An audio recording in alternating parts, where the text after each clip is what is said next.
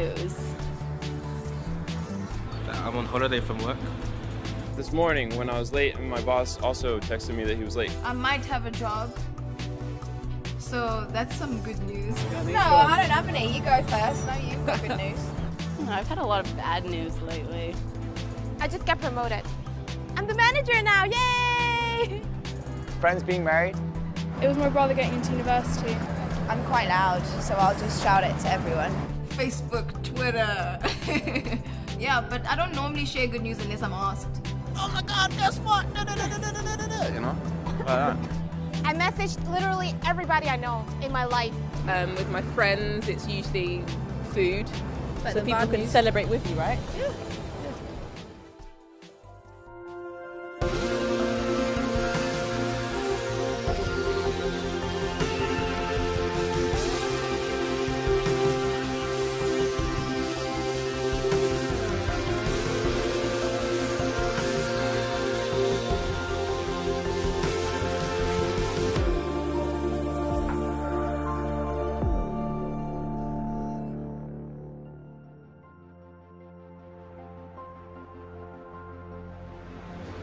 Have you told anyone you're doing Alpha?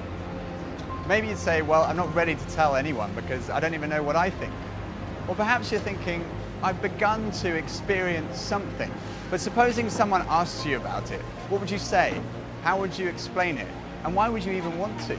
And sometimes even I struggle with that. I find it difficult to tell people that I go to church and sometimes feel a bit embarrassed about sharing my faith, and I don't know why. I suppose I just worry that people think that I'm going to be a bit weird or something, and sometimes people can freak out when you talk about what you believe. But the thing is, I know in my heart what I believe, so why am I so afraid? Why is it sometimes so hard to tell others? I can remember before I was a Christian, I used to be really irritated by the Christians that I met who wanted to talk to me about their faith. It's like they were trying to convert me. I was an atheist. I wasn't trying to convert anybody to atheism. I couldn't understand why they couldn't just keep it to themselves. Sometimes people say, isn't faith just a private matter? Aren't the best kind of Christians the ones who live out their faith but don't talk about it? And everyone seems to have a kind of Uncle Norman, this perfect Christian who lives it out but doesn't talk about his faith. But the question I want to ask is, how did Uncle Norman become a Christian? Someone must have told him. And if the early Christians hadn't talked about their faith, we would never have heard. So why should we tell people about Jesus? First of all, because Jesus told us to. The word go appears in the Bible 1,514 times. Jesus was constantly saying to his disciples, go and tell, go and invite, go and make disciples. He's saying, I've come that you might have life, and life in all its fullness. Go and tell people the good news about me. And then there's the need of other people out there. It's an act of love to tell people this amazing news that Jesus brings us peace, a deep inner joy, fills our hearts with love, brings meaning and purpose to our lives, brings forgiveness, eternal life. I mean, this is amazing. It's like if you found water in a desert, an oasis. It would be really selfish just to take the water and drink it yourself and not tell your friends. You want to tell your friend, look, we found water. And it's natural to want to tell people, we found Jesus. And then it's such good news. The word gospel literally means good news. And when you hear good news, you want to tell other people. Good news travels fast. I think that was your job was to call people once Henry was born. And I had given you a list of all the people that you had to call. I think you gave me a list of 10 people, didn't you? Now probably you just put it on Facebook. It was back in the old days where you had call boxes and you had to put in money. 10p pieces. Yeah. Make the calls. So it's a bit more complicated. So I went off to to make the calls, and the first person I rang was Pippa's mother. I rang her and I said, it's good news, we've had a son. He weighs whatever, 12 pounds, 6 ounces. 7'9". Whatever it was. And then second person on the list was my mother. Mm-hmm. So I rang my mother. She was engaged. So then I went to, the next person was Pip's sister. And she said, "Oh, I've heard you've had a son. And you know, Henry." And I thought, that's strange. And I said, "My mother's just rung me." And I went to the next one, and they said, "Oh, you know, congratulations, I hear you've had a son." And I went down the list. They literally, someone had rung someone, so all the following calls they'd already heard. And when I eventually got through to my mum, she said that she'd already heard from Pippa's mother. So Pippa's mother had rung her, that's why she'd been engaged. I didn't need to say to Pippa's mother, "You must tell people." It was quite natural for her. Good news travels fast. When you hear good news, you want to tell people, and she had told people. When I encountered Jesus, I wanted to tell people. It was the most natural thing, I guess, is to want to tell people. But the way I went about it was not always very sensitive. And I remember very soon after I encountered Jesus, I went to a party and I was determined to tell the first person that I met there, that I knew about Jesus. And it so happened that the first person I saw who I knew was Pippa, who was on the dance floor. So I thought, right, I'm going to go and tell her about Jesus. And during the time, the 10 days that I've been a Christian, I've been to a talk on evangelism. And they said, if you want to tell people about Jesus, the first thing you need to do is establish the fact that the person needs Jesus.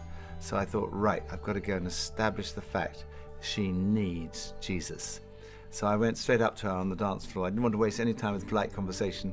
I just said, "Hello, Pippa, you look terrible. You really need Jesus." So that was insensitivity. And I think, you know, if you go around like that, sooner or later you get hurt. And I swung from insensitivity to fear. I became very fearful even to mention the name Jesus.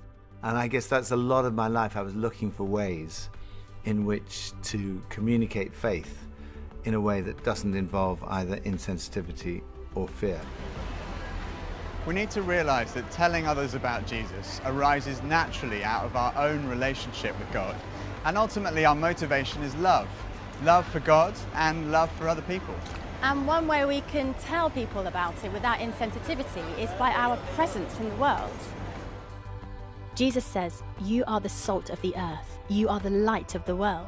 Let your light shine before others, that they may see your good deeds and praise your Father in heaven."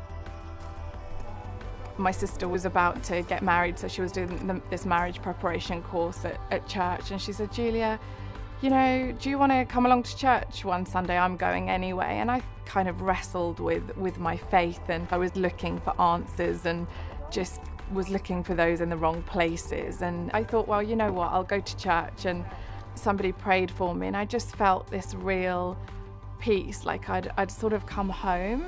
And it just so happened that Alpha was kind of starting the following Wednesday. So I went on Alpha, and it wasn't a fast sort of journey, but just a strong week by week rebuilding of my faith, really.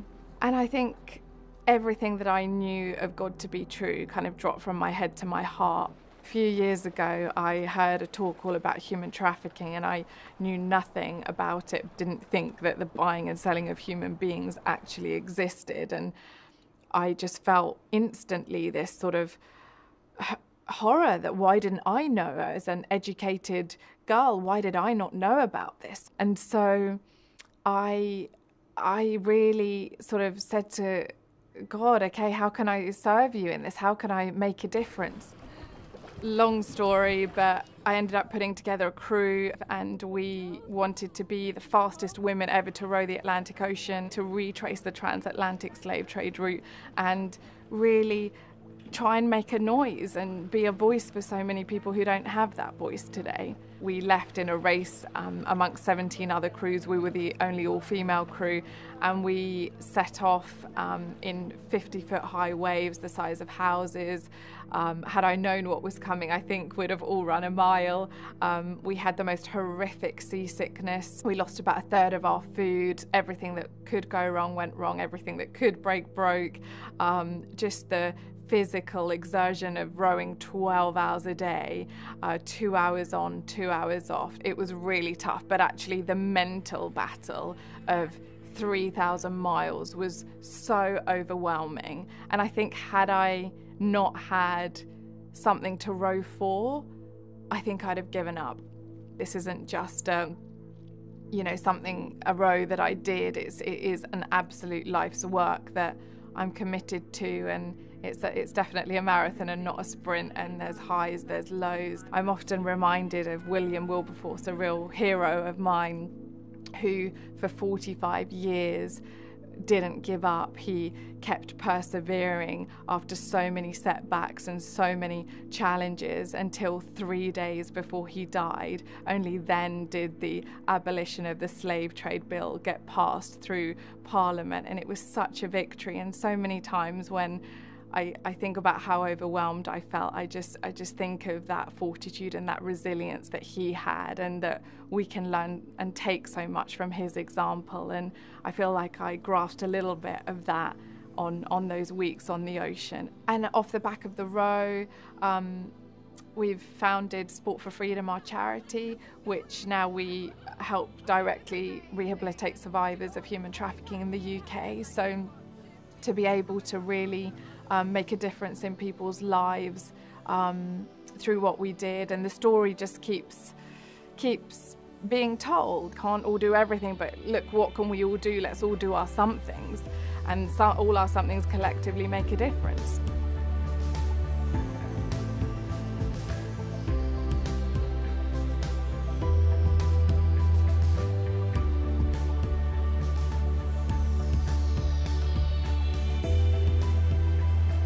Nelson Mandela said, "It's not the kings and generals who make history, but the masses of the people." Jesus calls us to have a wide-ranging influence, and to do that, we need to be out there in the world and not withdrawn from it. Yeah, Jesus says that we should be like salt and light. The salt, of course, gives flavour, but in the ancient world, it was a preservative. It stopped meat from going bad. And as Christians, we're called to stop society from going bad. Jesus says, "You are light." We're a light in the world by our good deeds, by everything we do as Christians, how you respond to hunger and homelessness and poverty and injustice in the world. Martin Luther King said, "Darkness cannot drive out darkness, only light can do that. Hate cannot drive out hate, only love can do that." And we're called to be out there, in the workplace, in our community, being salt and light, showing little acts of kindness towards others. How we live speaks volumes. My name's Hugo Monnier. I'm a former rugby player. I used to play for a team called Harlequins in London, played for England and the British and Irish Lions. I'm now a commentator / pundit, so I've gone from playing rugby to talking about it, which is great. Whether it be socialising, making new friends, going into a new job, became a professional rugby player. I guess I thought I was a bit too cool to go to church. It wasn't so much a priority in my life, put it on the back burner and kind of became infatuated, and other things took the role of God in my life. That's kind of how it was for me. But then kind of moving into rugby, that changed a little bit. It became more of a focal point when I just started to find my feet a little bit.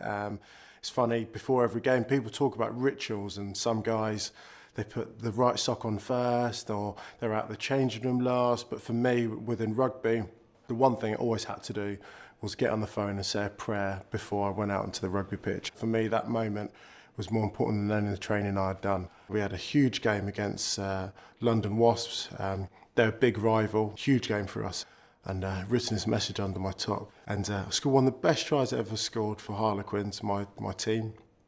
And scored this try, lifted up my top, showing this message which says, "Thank you, Jesus." No one saw the message apart from people who were in front of me, which were in the crowd. None of my teammates had seen it. Not until about Tuesday, Wednesday, where some pictures came out in the press and it came out on the internet, and they were like, "Hugo, what the heck was that?" They didn't get it. They would some guys were a bit concerned. They're like, is everything okay in your life? I mean, why do you need Jesus? I mean, what does that mean? I mean, like, are you part of a cult now? And asking all these kind of weird questions, but I was so glad that it became a topic, and it was really cool. And then you could start talking to them about, you know, the reasons why you did it and why I felt. And for me, this has been my best news, and I want the world to know about it. For me, it's just having conversations. It's not knocking on the door too hard, but it's just telling people about your good news. I love going to church. I love my God because of this is what he's done for me. If you want a part of it, whatever it is, but it's just having decent conversation. If people can trust and they see the authenticity in you, then they may want a piece of it too. I now commentate, I talk about rugby. And when I do my commentary, the one thing I know I've got to do is be excited about it, because I'm talking to people at home. And if I can't be excited about rugby, how can I expect people at home to be? And the same is with the Christian faith. If when I'm talking about my Christian faith, if I'm like, what's it like? Yeah, well, it's not bad, you know, they do good cups of tea, and the message is normally pretty good.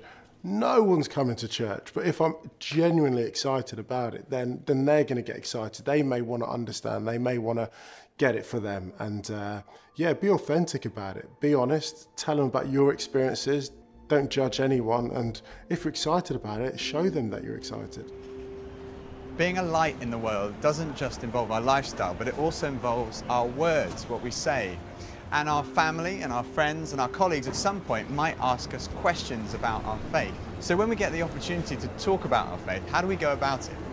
Well, the Apostle Paul went to Thessalonica, and it says that he reasoned, he explained, he proved from the scriptures that the Christ had to suffer and rise again. And some of the Jews were persuaded. We don't always know how to answer people's questions, but we can often find out the answers or point them in the right direction. There's a difference between persuasion and pressure.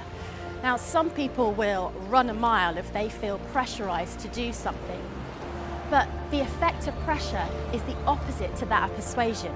Paul said, we try and persuade people. This is because it's such good news, and persuasion is what the early Christians used to explain the reason for their faith. The Apostle Peter says, always be prepared to give an answer to everyone who asks you about the hope that you have, but do this with gentleness and respect. And as well as being prepared to give an answer, we need to be prepared to listen to people, to understand where they're coming from, and to respect their opinions and their values. The heart of telling others is the proclamation of the good news about Jesus. It's communicating to people about Jesus. And that's what we're trying to do here on Alpha. There's an almost infinite variety of ways, of course, in which you could do that, and lots of different ways in the New Testament. One of the ways is simply to say, come and see. That's what Jesus said. He said to people, come and see. And they came and saw, and then they went out and told their friends, come and see. And this is probably one of the reasons that many of you are here today. A friend or a member of your family or a work colleague said to you, come and see. And this is something all of us can do. Albert McMakin was a farmer. When he was 24 years old, Albert came to faith in Jesus at a church service in a nearby town. He was so full of excitement and passion that he filled a truck with friends and took them to the next service to hear the gospel as he had. There was a farmer's teenage son who Albert was especially keen to get to the service, but the young man was hard to persuade. He was much too busy falling in and out of love with different girls, so it's safe to say that he wasn't particularly attracted to Christianity. But Albert McMakin had an idea, and he managed to persuade the young guy to come to church by asking him to drive the truck. When they arrived, Albert's guest decided to go in and was, in his own words, spellbound. He went back again and again until one night he went to the front of the meeting to pray and gave his life to Jesus Christ. The year was 1934. Since that day, Albert's guest has spoken in person to over 210 million people about the Christian faith, more than anyone else in human history. He has become the friend and confidant of 10 American presidents and has spoken about Jesus to almost half the world's population by radio and TV. The man's name is Billy Graham.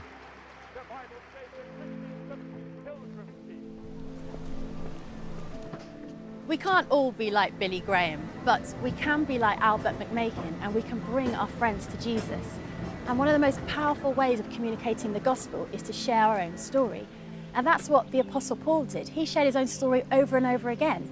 He said, this is how I was, then I met Jesus, and this is how I am now. When a blind man was healed by Jesus, many people came to question him about it, including the Pharisees, who cross-examined him and tried to trap him. The blind man didn't know how to answer their questions. So he said, one thing I do know, I was blind, but now I see. It's hard to argue with that. People can argue about the claims of Christianity, but they can't argue with your story. In the New Testament, the proclamation of the gospel is often accompanied by a demonstration of the power of God. The Apostle Paul wrote, our gospel came to you not simply with words, but also with power, with the Holy Spirit and with deep conviction. This is not just about words or intellectual arguments. It's about the experience of the Holy Spirit. And this was certainly true for me when I first encountered the power of the Holy Spirit. I experienced what Paul speaks of in Romans 5:5. He says, the love of God has been poured out in our hearts by the Holy Spirit who was given to us. Ultimately, we can't change people's hearts, only God can. So prayer is essential when it comes to telling others. St. Paul in his letter to the Romans writes, my heart's desire and prayer to God is that they may be saved. And many people find that when they come to faith in Christ, there's been somebody praying for them, maybe a member of their family or a godparent or a friend. So the greatest thing that you can do is to pray for your family, for your friends and colleagues, and keep it going. Now, over the course of a lifetime, we can trust that God will be at work in their lives. My mom and dad used to just fight a lot, and I just felt very, very sad inside. I kept on praying for my parents. I remember one point I was just asking God, like, why is this taking so long? I joined the prayer group at work, and one of the partners asked me are you interested in helping out to organize a workplace alpha? And I was like, oh, I've never even been to an alpha. A lot of small group members came to help out. So one of them was Nick. I asked my mom to join, and I prayed that she would come, and yeah, she came, and she got really transformed. Actually seeing where she was to now where she is, there's been such a big change. We also invited my cousin to come, and actually he rejected us the first time. He was like, you know, this religion thing is not for me. But then we prayed together, me and my mom prayed together for him. And then the next week, somehow he decided to come, and we were just so excited. So he accepted Christ at night. It pretty much went from reluctant to we can't get rid of him now. It's like he's always there. So yeah, it's quite an amazing story. Yeah, and then we also invited my godfather to come. He really wanted to accept Christ as his savior that time. Yeah. But for that season of Alpha, my dad refused to come. Afterwards, I invited him to a reunion, an Alpha reunion gathering, and so I told him I would be sharing. Can you come see me? And then he was like, okay, fine, I'll come. But then when he came, he just loved it. He loved the atmosphere. He loved people who didn't force anything onto him. And then afterwards, when I invited him to the next season of Alpha, he came. And I think it was a very amazing experience for him. And afterwards, he just couldn't stop going to Alpha and sharing good news with other people. He joined the next time as a helper, and then the next time he started leading, and so he led a group in Alpha for 2 times, and then he organized an Alpha with my mom in another local church. I think it's the best thing that I've ever experienced and best thing I've ever done to accept Christ. But if no one told me, I would never be able to know. And that's exactly why it's so important to tell others, because it's also giving an opportunity for other people to choose. I'll always remember like how my family and how my relatives got transformed, and seeing that, I would know that I'll just keep on telling other people. So we pray for others, but we also pray for ourselves. You may face opposition. You probably won't face physical persecution as many people around the world today face, and the early Christians faced. But people may laugh at you, people may ridicule you. The early Christians, when they faced real opposition of physical persecution, they prayed for boldness. And I want to encourage you not to give up. The message of Jesus is so important. Keep on telling people. I heard about a man in World War II who was dying in the trenches. And his friend came over to him and said, "Is there anything I can do for you?" And the man said, "No, there's nothing you can do for me. I know I'm dying." And so the friend said, "Well, is there any message I can take when I get back to England?" And the man said, "Yes, please take this message to this man at this address." And this is the message. He said, "Tell him that what he taught me as a child is helping me in my dying moments." So when the friend got back to England, he went to that man at that address, and he told him that what he taught that soldier as a child helped that man to die. And the man said, "God forgive me," he said. "I gave up teaching Sunday school years ago because I thought that what I was doing was having no effect." Whenever you tell people about Jesus, it has an effect because the gospel is the power of God. Sometimes maybe you'll get discouraged. Sometimes I've been discouraged. You think people are not really interested, but you never know what's really happening in people's lives. If you've experienced Jesus yourself, keep on telling people. If you do, you will have this extraordinary privilege of seeing other people discover faith. I can't think of anything that makes a greater difference to a person's life than if they encounter Jesus Christ.